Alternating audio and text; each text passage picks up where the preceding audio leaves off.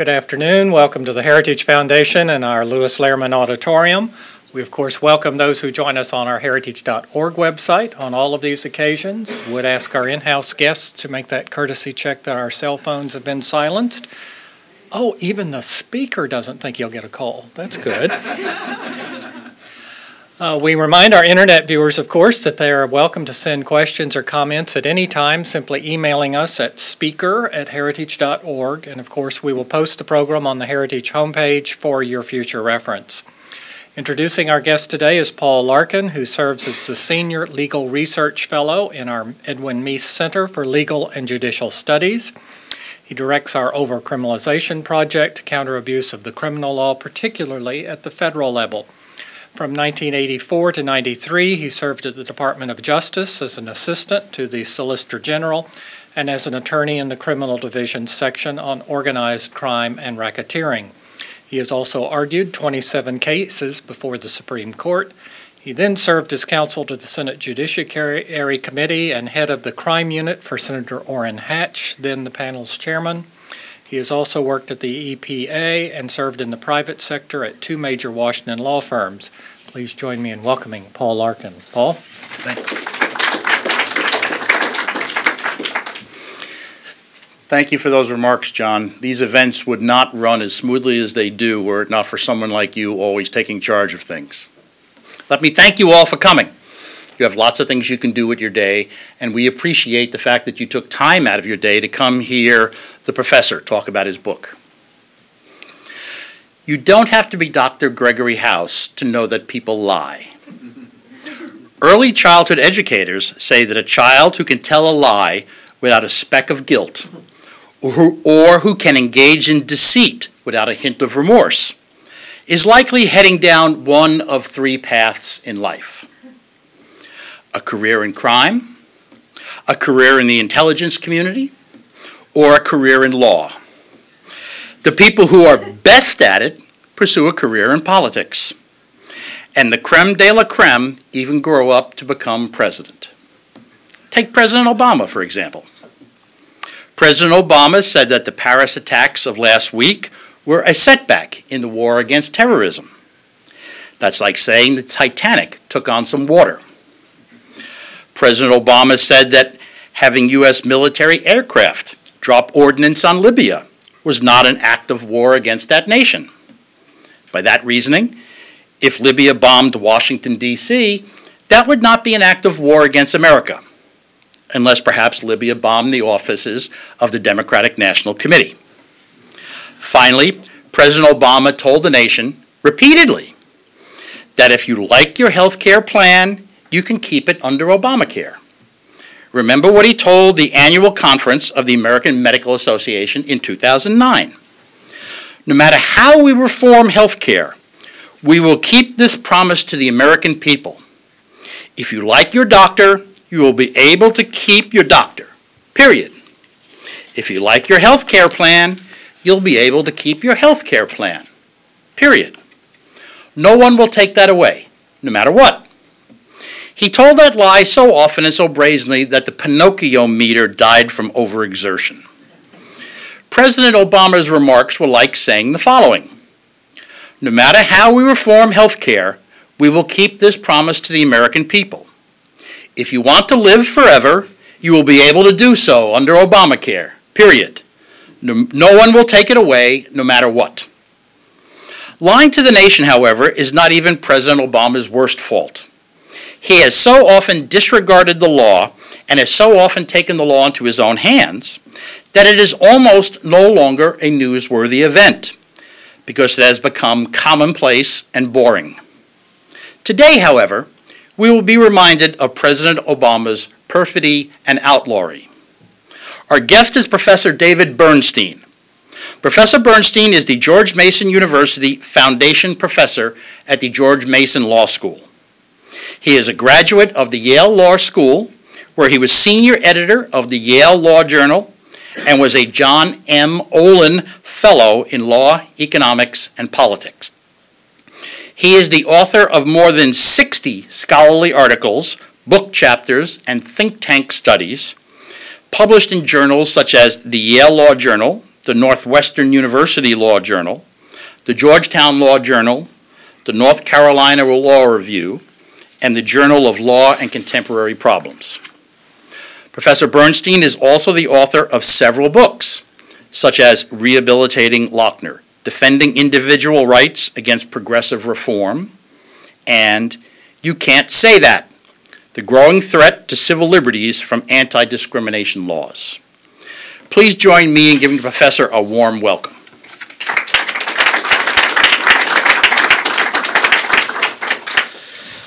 Hi, thank you all for coming today. I'm going to talk a little bit about some of the broad issues raised in the book, go into some more detail about them, and then try to describe why I think the Obama administration has been as lawless as it has. So even as the partisan political divide continues to widen, one thing has long united Democratic and Republican presidents, which is aggressively expanding their own prerogatives at the expense of the other branches and sometimes of the rule of law itself. We can't pretend that Obama is the first one to do that. As presidential power has grown since approximately Teddy Roosevelt's day in the early 20th century, so has the abuse of presidential power. Congress tried to enact a series of reforms in the 1970s after Watergate and Vietnam to try to curb presidential unilateralism and subordinate the presidency to Congress's legislative authority. But these reforms were largely ineffective. Nevertheless, though, one thing we could say is that it seemed that our presidents, though not always acting lawfully, at least generally felt constrained to obey the law and enforce the law, at least to pretend they were doing so. Unfortunately, we seem to have reached a tipping point with the Obama administration. The administration has been especially aggressive about asserting presidential power and about doing so in lawless ways in an unusually wide range of policy areas. Consider just a few examples. Paul already mentioned the war in Libya. So we have a law called the War Powers Act, which requires the president to inform Congress when he's putting American forces in the way of hostilities and then withdraw the soldiers within 90 days if the Congress doesn't agree, and the president ignored that law. I'll talk more about that shortly. The president appointed policy czars to avoid the constitutionally required confirmation hearings for high-level officials that require them. He modified, delayed, and ignored, and continues to do so, various provisions of Obamacare in defiance of the law itself. He's attacked private citizens for engaging in constitutionally protected speech, issued through the Department of Education draconian regulations regarding sexual assault on campus, not through formal regulation as required under the Administrative Procedure Act, but through an informal, unreviewable, haphazard, really, dear colleague letter from one bureaucrat. Ignored 100 years of advice from the Office of Legal Counsel and the plain text of the Constitution to try to get a vote in Congress for the D.C. representative. Has tried, of course, to enact massive immigration reform by refusing not only to enforce existing immigration law, but also to grant work permits to those who are then allowed to stay. Has imposed Common Core educational standards on the states via administrative fiat. You'll note, well, where was the congressional debate about this? There wasn't any, because it was just done via the Department of Education unilaterally. And much, much more. More is enumerated in the book. I know that was quite a laundry list, so I'm just going to pick out 3 of those and elaborate on them more. First, let me go with the example that's not widely known but very telling, and that's this issue of trying to give the D.C. delegate a vote in the House of Representatives. In April 2009, just a few months after Inauguration Day, the administration decided to push for a law that would give the D.C. delegate, currently Eleanor Holmes Norton, a vote in the House of Representatives. The Constitution, however, limits voting authority in Congress to the citizens of the several states. Of course, D.C. is not a state, but a federal district, and it can't have, therefore, a voting representative in Congress unless we were going to do something like chop off part of it and give it to Maryland. But as long as it stays the way it is, it can't have a vote. Now, this is not really controversial. Attorneys in the Office of Legal Counsel, which is the president's legal advisors in each administration, and one of the few potential constraints on executive action, told him that you can't do this. And not only do we say you can't do this, we have a long line of OLC memos dating back like 100 years saying you can't do this. This has not been controversial in the executive branch ever. And the plain text of the Constitution, like we said, also suggests otherwise. Now, the OLC is one of the few really, relatively, I should say, independent checks on the president's exercise of power. As an executive branch agency stacked, at least in part, with political appointees, it tries to bend over backwards to tell the president, you can do what you want to do. It's not out there to try to stop the president, but just to say, here are the outer boundaries of reason and what you could do. So when the OLC says the president can't do something, presidents almost always say, well, if the OLC, my own lawyers, most of whom I appoint, are telling me I can't do it, then I shouldn't. But instead of deferring to the OLC, Attorney General Eric Holder took the unusual step of going to the Solicitor General's office for a second opinion. But of course, he didn't go and ask the Solicitor General's office, do you think this is constitutional? Because A, that's not what the Solicitor General's office does, and B, he knew that the answer would be, of course not. He asked the Solicitor General instead, can you defend this in court? The Solicitor General's standard for defending something in court is this so preposterous that no reasonable lawyer could defend this with a straight face? And the D.C. issue, while clear, is not that. So, of course, the Solicitor General's office said, well, it's not so preposterous that we couldn't defend it in court. Maybe we could come up with some constitutional arguments, whatever. And Holder then gave the president the green light to endorse the voting bill. Now, the reason you probably haven't heard about this is that very little is at stake. There's only one vote in the House. There's almost never a tie vote in the House. If there was a tie vote someday and the D.C. delegate, who is now representative, had cast that deciding vote, a court would have almost inevitably said, well, this law is unconstitutional because the D.C. representative's vote can't be the tiebreaker because they're not allowed to vote. So in the end, it would have meant nothing except it was sort of a political sop to Democratic constituencies who've been eager to get the mostly Democratic district more political power. So it was a purely sort of symbolic measure to satisfy Democratic constituencies. So in short, Holder was ready and willing to undermine his own Office of Legal Counsel and its decade-old, widely accepted understanding of the Constitution, and this suggested right at the start of the Obama administration that political considerations, no matter how petty, would trump the Constitution and the rule of law. Speaking of which, we get again to Libya. So the president wanted to bomb Libya for reasons that still escape me why we were involved there, but that's another issue.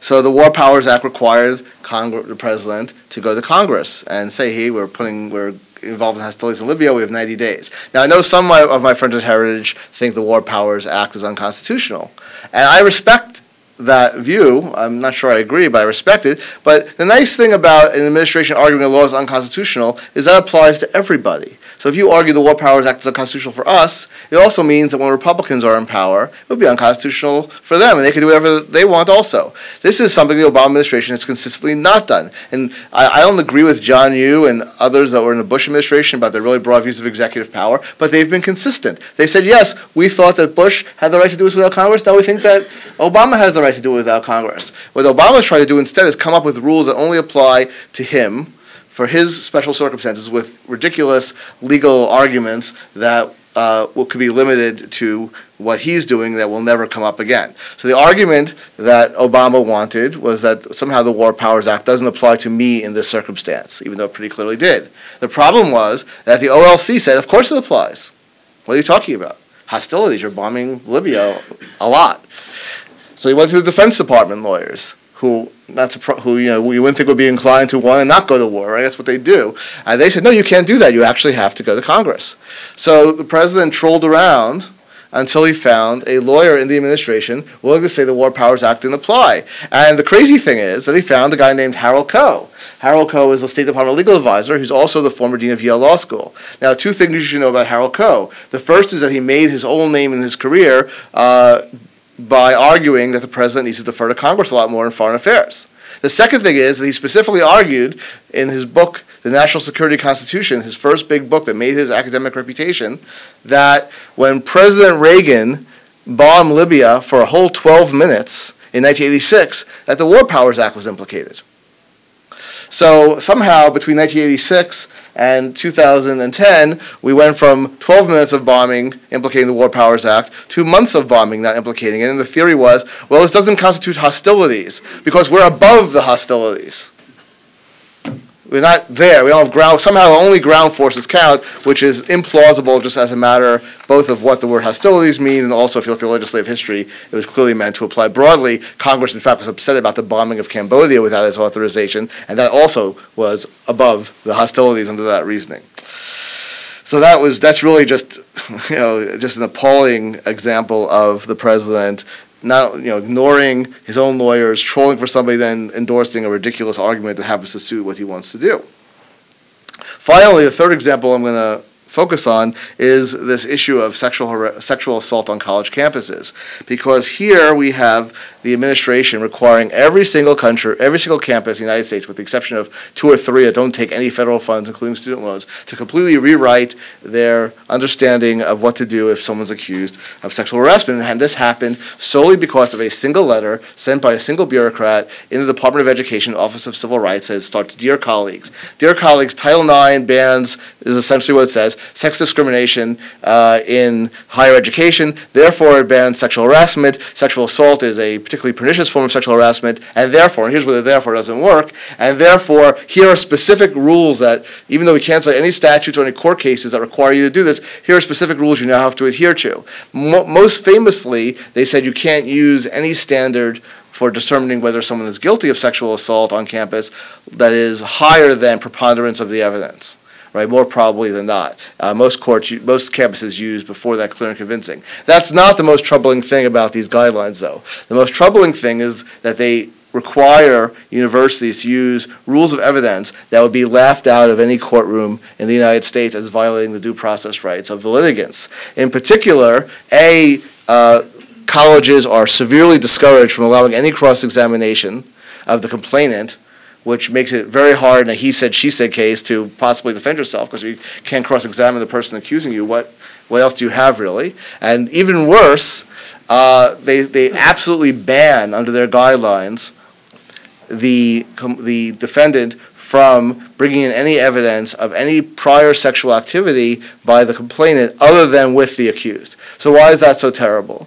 We don't want to go back to the old days where we're putting the victim on trial, but just imagine, for example, a case where a cell phone video surfaces on campus and gets spread around of a man and woman engaging in what many would consider to be a unpleasant or deviant or whatever word you want to use, something that someone would be embarrassed about, sexual act on the part of the woman.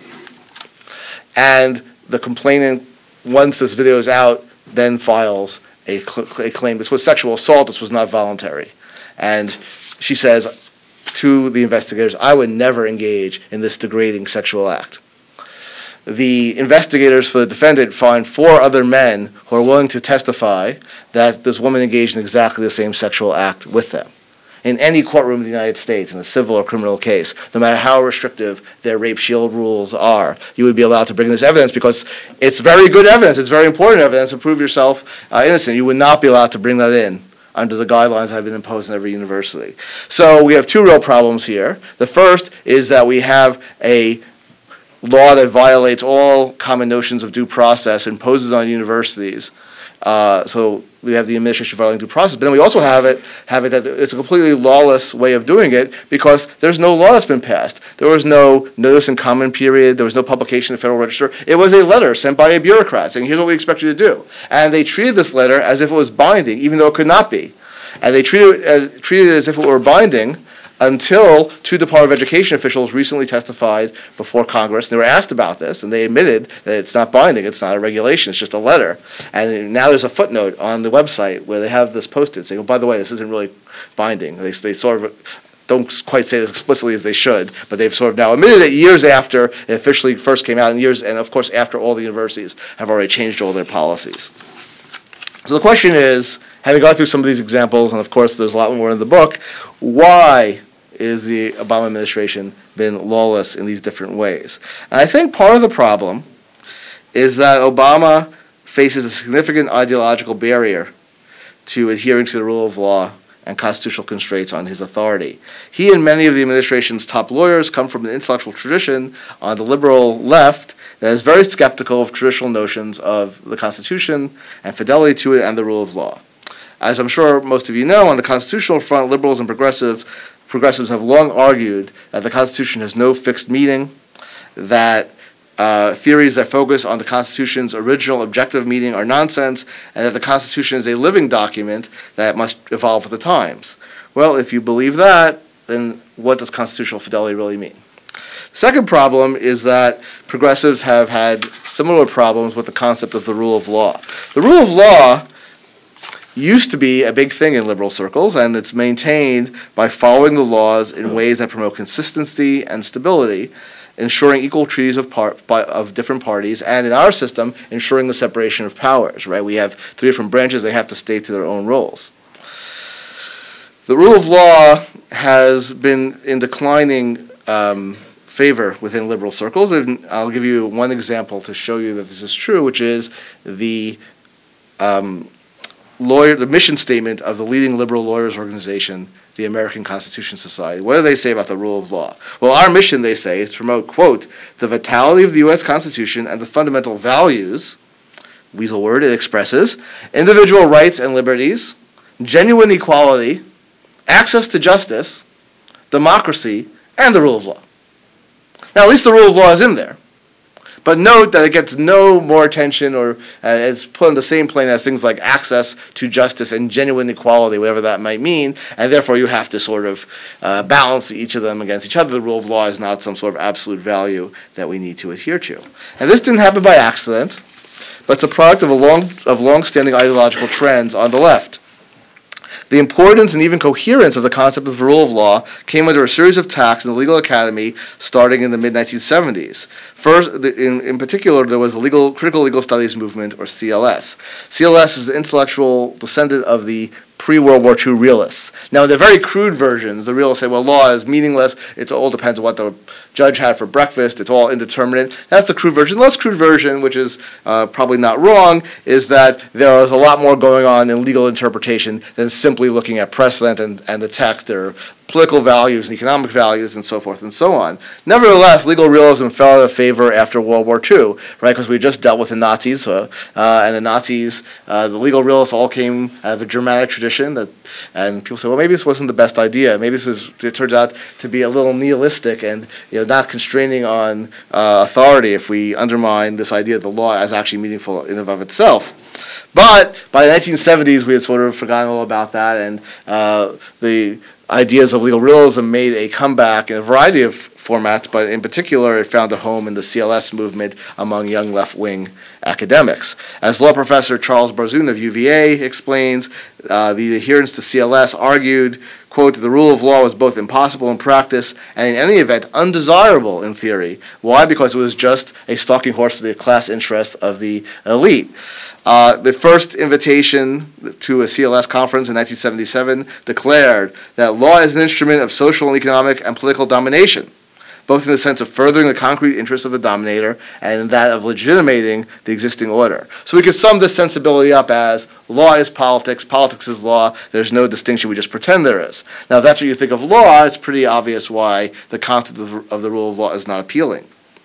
CLS's distaste for the rule of law was also embraced by two new movements, radical legal feminism and critical race theory, both of which adopted the law is politics mantra. Now, these various groups of critical legal scholars, their influence happened to be at its peak right when I was in law school. Why do you care about that? Because it was actually right when Barack Obama was in law school, not coincidentally, I think. It's not a complete coincidence that the president and many of his closest advisors were in the law school environment when these ideas had their most oomph, basically. And even though a majority of even liberal professors never adopted this, their influence was widely felt. While most modern progressive thinkers have not formally abandoned commitment to the rule of law, you could tell, even when people are arguing about is Obama doing the right thing, is he not doing the right thing legally, what people argue is, well, he came up with a legal argument.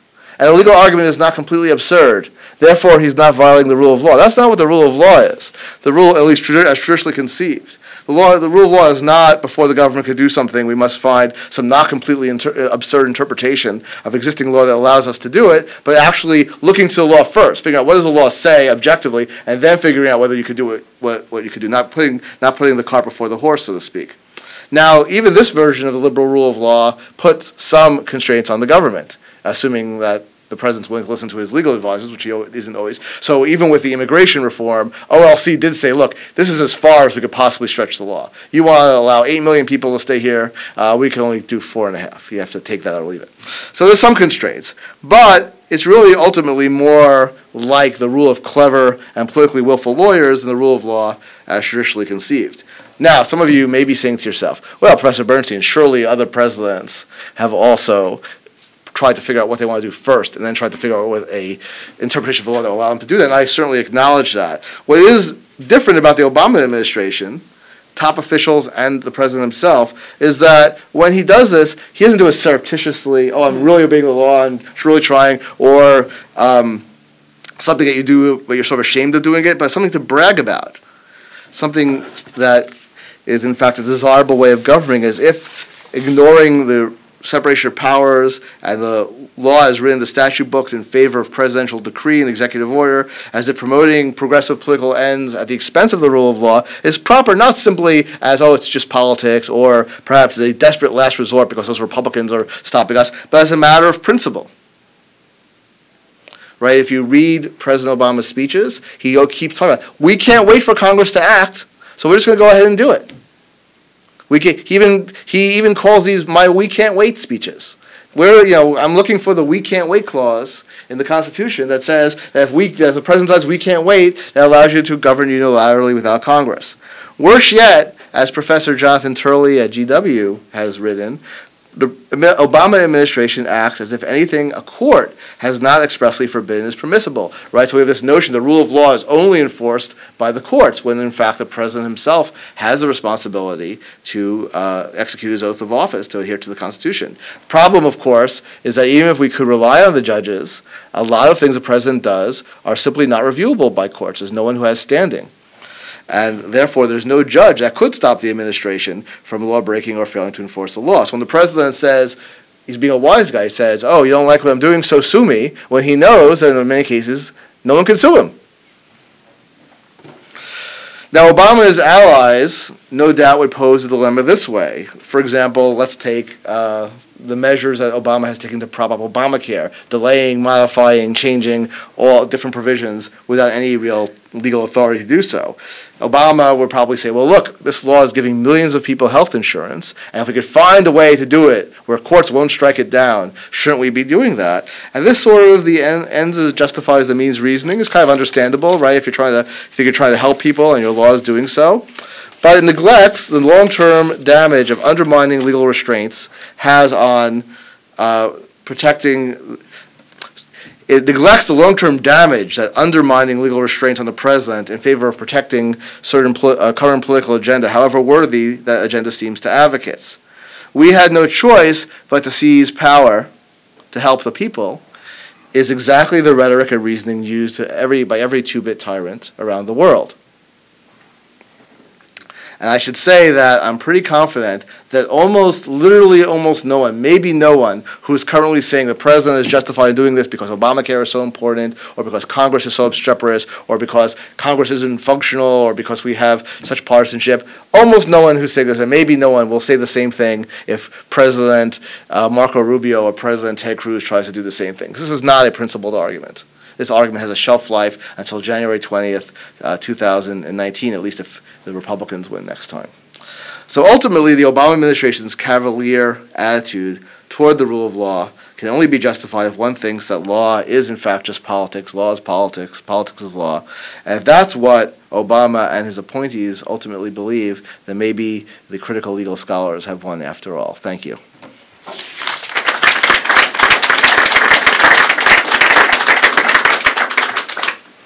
Professor, let me exercise the prerogative of the chair and ask a few questions to get the discussion going. For years, conservatives have tried to persuade the Supreme Court to limit the ability of private parties to sue. You have to establish that you have been particularly injured by something the government has done in order to establish standing to sue, a technical legal term.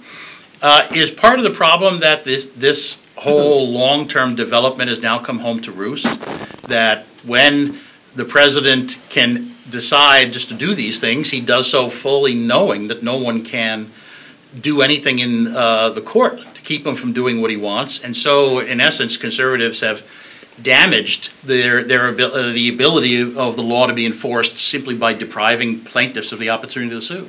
Right, well, standing is a complicated issue, and there are reasons to limit standing. And in particular, even in the Obama administration, we have it despite the standing rules. You have a problem where you could have collusion, essentially, between plaintiffs and administrative agencies, where the plaintiff sues and someone maybe who isn't even injured sues and says, "We really think your rule should be this way," and the agency in question actually would like the rules to be that way, but Congress won't permit it, or the statute won't permit it, so they then do what they call sue and settle. Well, now they reach a settlement that says they'll do it this way, and they sort of legislate without having to go to Congress, or in fact, in defiance of what Congress has said. So there are legitimate reasons to be concerned about standing, but I think it's one thing to reject standing when you have someone asking the government to do something, as in these sue and settle cases, and another when you're trying to say what the president or the executive branch is doing is illegal as such, and they shouldn't be allowed to exercise this power regardless of exactly what the policy is. And the problem is, I mean, I think conservatives have been right that when it comes to these inter-branch disputes between the president and Congress and whatnot, that these were not meant in general by the framers to be subject to judicial review, that Congress is supposed to protect its authority through its power of the purse and through other political means. The problem is, and forgive me, James Madison, the framers screwed it up because they thought that the different branches would be protective of their own prerogatives. And for much of American history, they were, and now they're not. And and the framers didn't anticipate the party system, so that's the biggest problem. And it's worse than just having a party system now. We have a polarized party system where basically all the liberals are on one side, all the conservatives on the other. We used to have much more mixed parties, so it's harder for administrations to get away with things. Now, people's ideological interest in Congress matches their political interest. So what do? We have a situation where basically you could almost guarantee that whatever President Obama does, all the Democrats, or almost all the Democrats in Congress, are going to defend him, no matter how illegal it is. And similarly, frankly, with Republicans.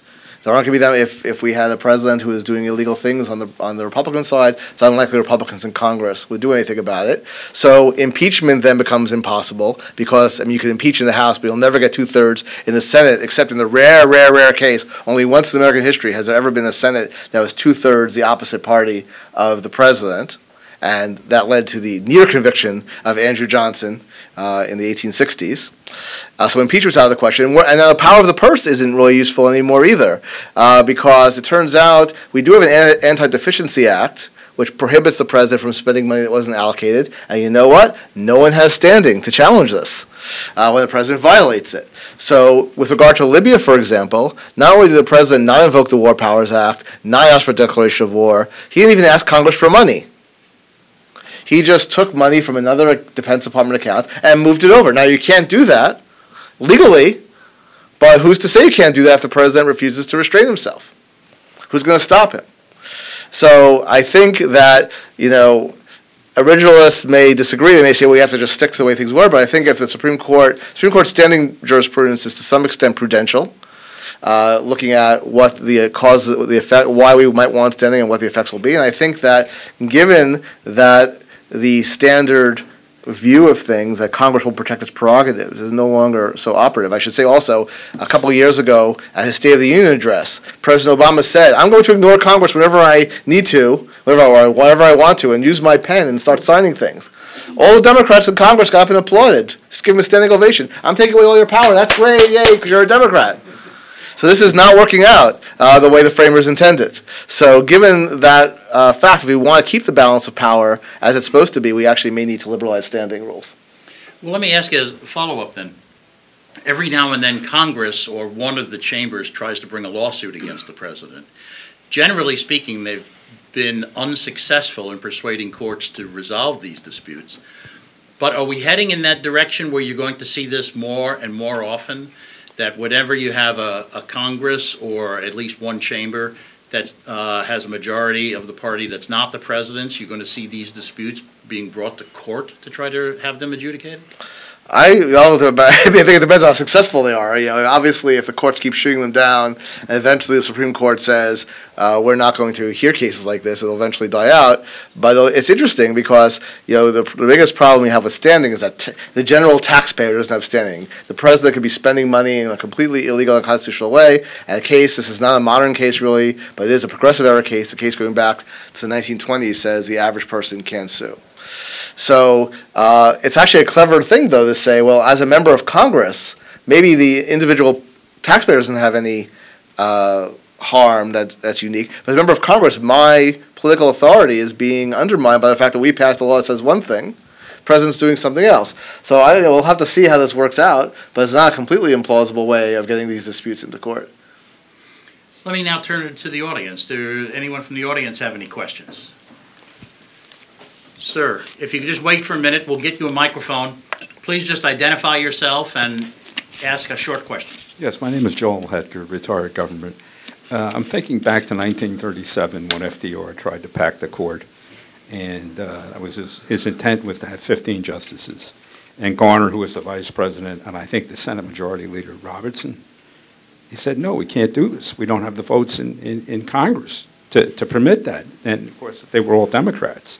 Then you have Truman with the steel seizure case, Youngstown Sheet and Tube, versus Sawyer, who was the Secretary of Commerce. And I don't know, well, I think that I believe that was 1951, that case. And I believe I think the Congress was Democratic. And every justice on the Supreme Court was a Democrat then, too. Okay. Well, I'm trying to set a historical precedent. Even going back to the Myers case under Wilson, the president has the power to appoint and the power to remove. He was the postmaster. Does this tie in with your arguments that somebody?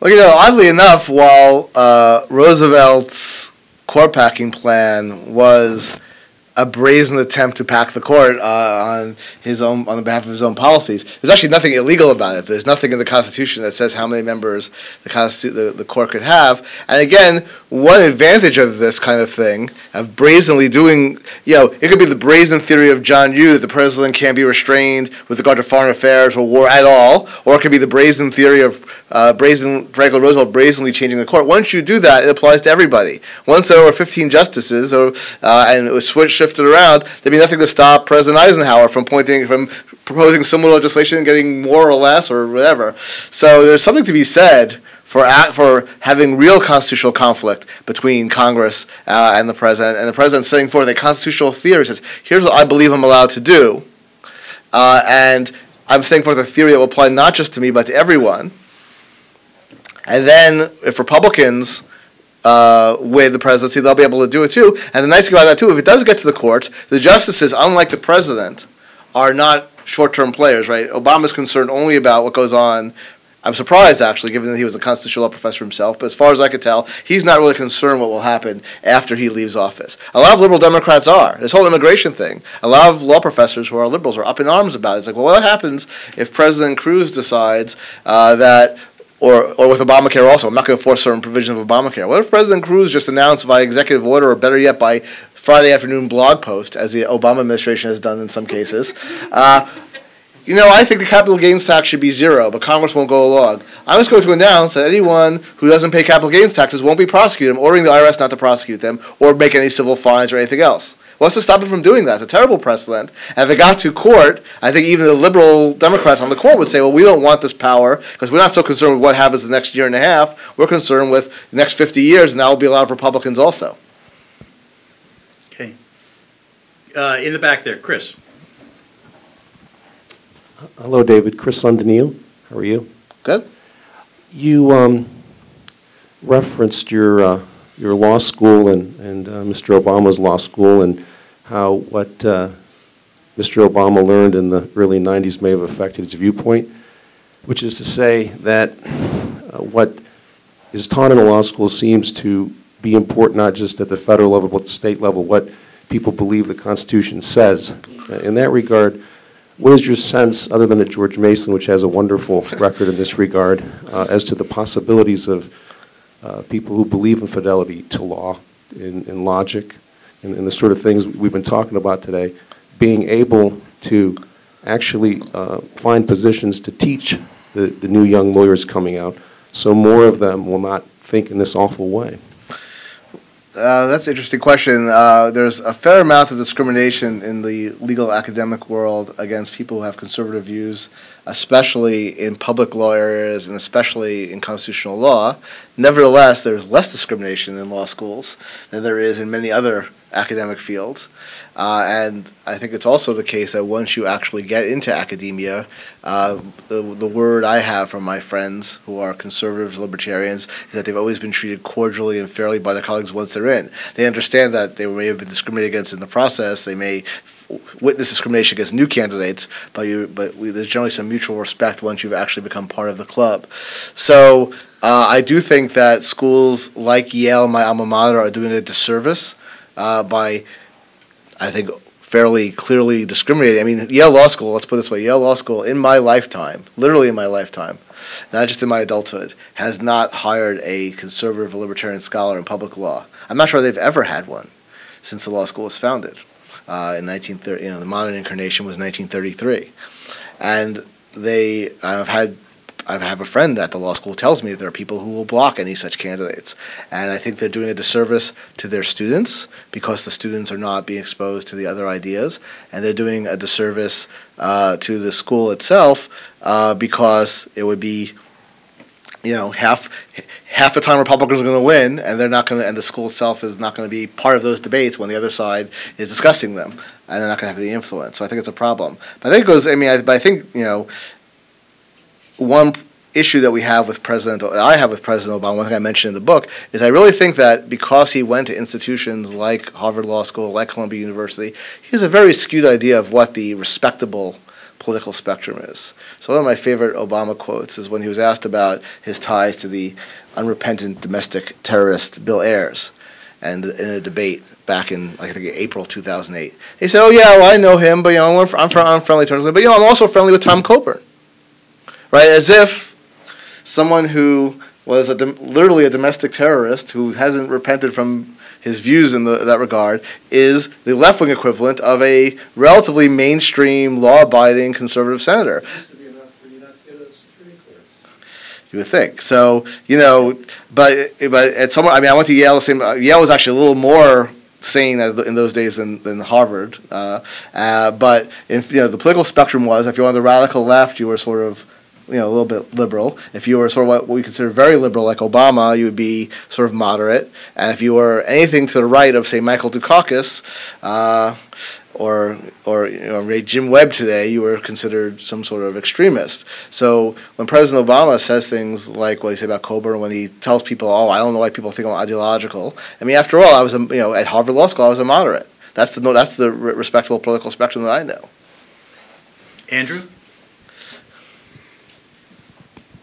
Hi, thanks. Andrew Cluster with the Heritage Foundation. I'd like to go back to something that was the question before this, but a little bit of what you just mentioned in your response to the last questioner, which is you said you don't think the president is concerned with what's going to happen after his administration. He's going to tear everything down and then there'll be nothing left. And you could have the next president buy executive fiat, repeal the capital gains tax, for example. I actually think, personally, I think that is strategic. I think the idea is to politicize and to make everything within the bounds of reasonable political discourse. And let me give you just a few examples, which are on the very, very minor side, which I think everyone thinks is within the president's authority. Renaming Mount McKinley, the $10 bill, for example. Those are both things which were settled for a very, very long time, but they were just changed like this, and they were changed in a public way, I think, to politicize them so that there's nothing to rest on. So I'd just like your thoughts on, does this seem like a plausible interpretation of the strategic aim, which is to put everything, all reasonable bounds of legal discourse on the table as political and arguable over, so that everything gets pushed into the public square, so that tensions get more and more divided in the long term?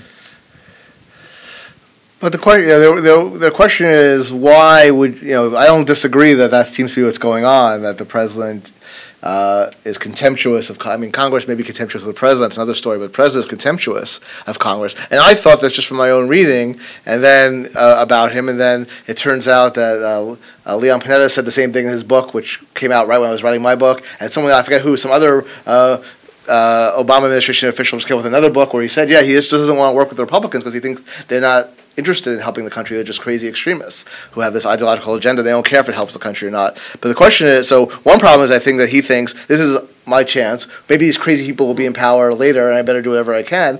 But still, there used to be this tradition of legal liberalism that really was more farsighted and said, well, look, whatever we like to do right now, we don't know who's going to be in power in the future. We don't know what the situation is going to be. We want to establish some ground rules. And those ground rules, some of them are legal rules, and some of them are just norms of what we could do. Like, we could argue back and forth about the legality of the president's immigration executive order. I think that the anti has a better legal argument, but it's not he doesn't have a completely implausible argument like he does in some cases. But it is against all legal norms. And the president and the OLC said, well, there are other presidents who have granted people basically temporary residency and work permits in the past. Yeah, there were two big differences there. One was we were talking about at most tens of thousands of people, not millions of people. And number two, in each of those cases, for example, when Cuban refugees were coming over in the early 60s and there was no provision for them in the law yet, so you theoretically have to send them home, the president was working with Congress to pass legislation, not working against Congress. Here, Congress declined to pass specifically what the president wants to do. So even if you can do it, even if you could make the argument, I think it's legally justified. No president, I think, in the past would have been so bold, have so much chutzpah, say, well, I'm going to ignore Congress and just legalize at least as long as I can 4.5 million people and give them work permits. Similar with Common Core. The No Child Left Behind law says, here are the standards you have to meet. If you don't meet them, you're going to be in big trouble financially unless we give you a waiver. Now, it doesn't say what the criteria for waivers are. So the president says, well, my criteria is you have to adopt Common Core. Because Common Core, good idea or bad idea, not relevant to my book. The point is that education, which has always been a traditional state and local function, is not the kind of thing where you would expect a president, even if they can make the argument that they have the legal authority to do so, to just ignore Congress entirely, not have any public debate, and just through a regulation decide the curriculum for almost every student in public school in the United States. So there is this contempt not just for the law, but also for legal norms, which I think is what you were getting at. This is danger. This is playing with fire, right? I mean, I don't think these people will be happy if President Cruz goes the other way, but maybe the same way. But maybe they're thinking, well, the media will have a field day with this, the way they don't care about what we do, which is, again, another problem. Let me ask a question. Do you think this transition that you've talked about is going to come back again? In the 1960s, liberals made a variety of different arguments in court, and they were able to have a great deal of success with the Warren Court in various areas, dealing with the application of the Bill of Rights in criminal cases, and so forth. The voting cases where they were able to persuade the court to apply the Equal Protection Clause in voting areas. One area, of course, that they pushed but they failed to succeed was, for example, in creating welfare rights to welfare assistance, adequate homes, adequate education, etc. They tried that late in the 60s, but then in the 70s, when the Supreme Court took those cases, they rejected all those. And you could say it was because the Supreme Court changed hands.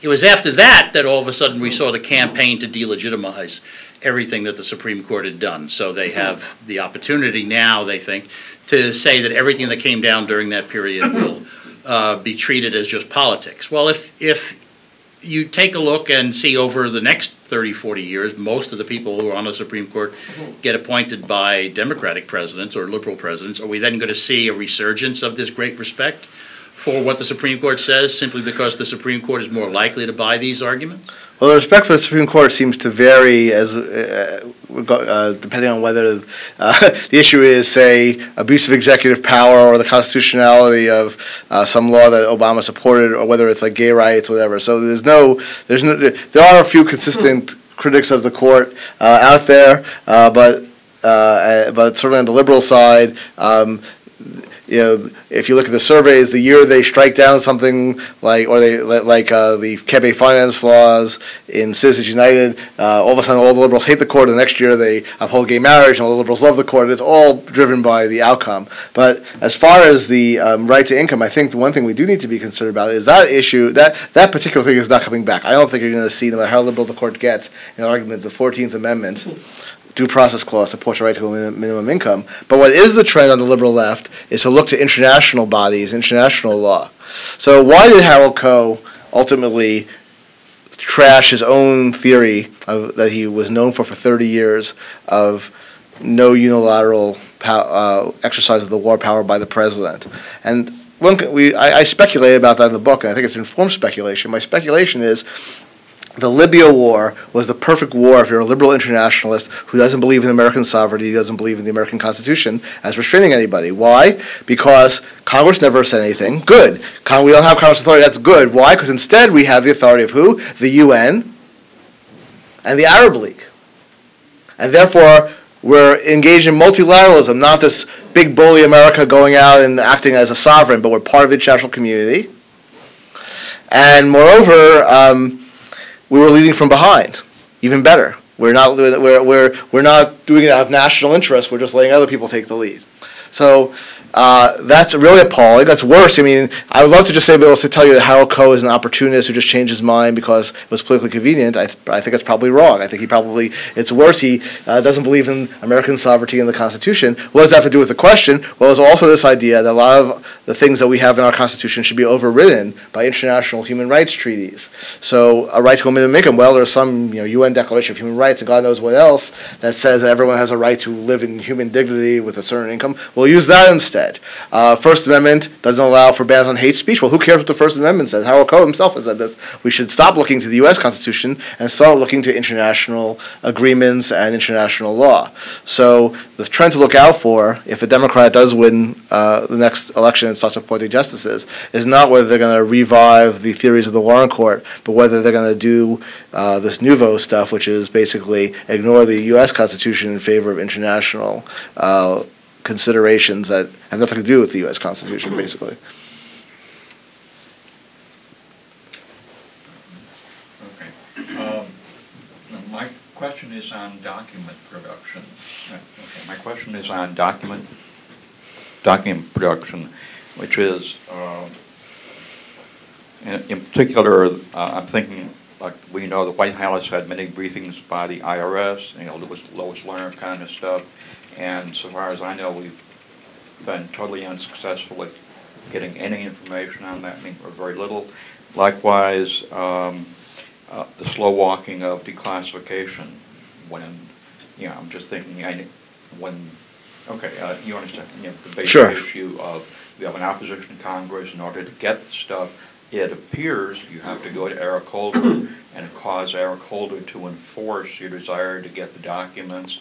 And it's not entirely stunning that Eric doesn't see that as a priority. Right. So this has not, to say the least, been the promised most transparent administration in history. That's a laugh line right now, because even the Obama administration's friends in the media says, "Boy, this has been the hardest administration we've ever seen to get information out of, to get a straight answer out of." They reject document requests. I mean, Eric Holder, I didn't even realize this until I researched my book. And I don't know how this didn't come to my attention just from just reading the newspaper and whatever. But, Eric Holder was held in contempt by the House of Representatives. And, of course, a lot of people say, well, that's just partisan, political, whatever. Most Democrats didn't vote against it.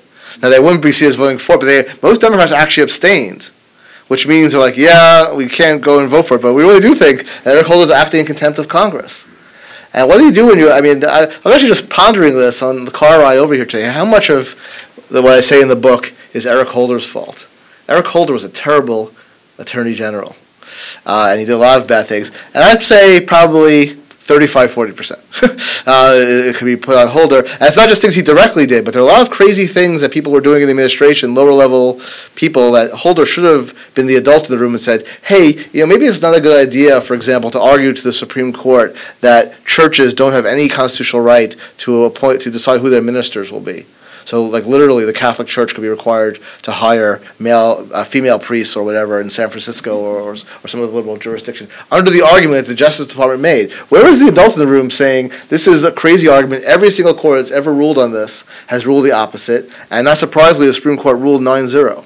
So there's some sins of commission and some sins of omission by Holder, and he certainly bears a significant amount of responsibility for what's talked about in the book. Let me exercise the prerogative and ask the last question then, following up on what you just said, as well as something you said earlier. To what extent are the problems created by a lost sense of a duty not just to party, but to the nation as a whole. If you had an Attorney General, for example, who said, no, we're not going to take this position because it is in the long-term interests of the government to do something else, regardless of what our short-term political interests are, we might not have had some of these problems. You might have had an Attorney General that said to the President, no, we're not going to take this position, or no, you can't take that position, or as Bob Mueller and the Attorney General said, you can take that position, but if you do, we're going to resign. I think that was Attorney General Ashcroft. We're not going to be a part of a government that takes this position because we think it's just so fundamentally wrong. To what extent is that the problem, and how can we overcome that? Is it only by electing a president who we are confident will serve the nation's interests ahead of our own? And if that's the only way, how can we be sure that a candidate out there is going to be able to do that? I'm afraid I don't have any good news here.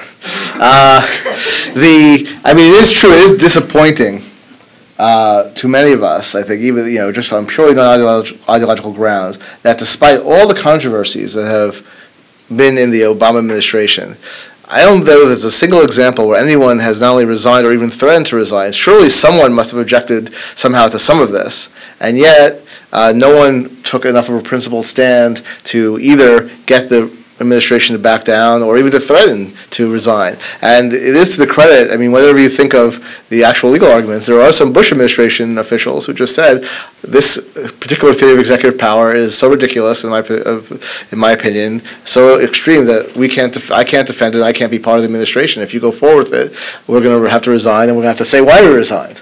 And you want people like that. Even if you disagree with them in the particular case, you want people like that in office. And this administration doesn't seem to have them. And I'm hoping it's just an anomaly, but I'm afraid on the left that it's actually a product of the ideology that has been circulating for a long time about law being politics. Well, it's just politics. Why would you ever resign over it? If there's no independent value to the rule of law, why would you ever resign over a disagreement about law? Ultimately, it's just political. And I'm afraid, that the temptation for Republicans has always been, in many, well, if they do it, why should they get the benefit of doing it? We should just do it too. And I'm not a political expert. I've seen explanations of the Trump phenomenon, which baffles me, as being related to this. Well, we want a strong man. A lot of people feel Obama's government is a strong man, ignores everybody, and does whatever he wants. We want someone who has the same personality, similarly narcissistic and self-absorbed, and knows what they want, is going to go and do it. And that's distressing. Well, listen, please join me in thanking the professor, and if you have not yet gotten a copy of his book, I recommend it very highly. We have copies to be sold outside. Thank you, Professor. We appreciate you coming here.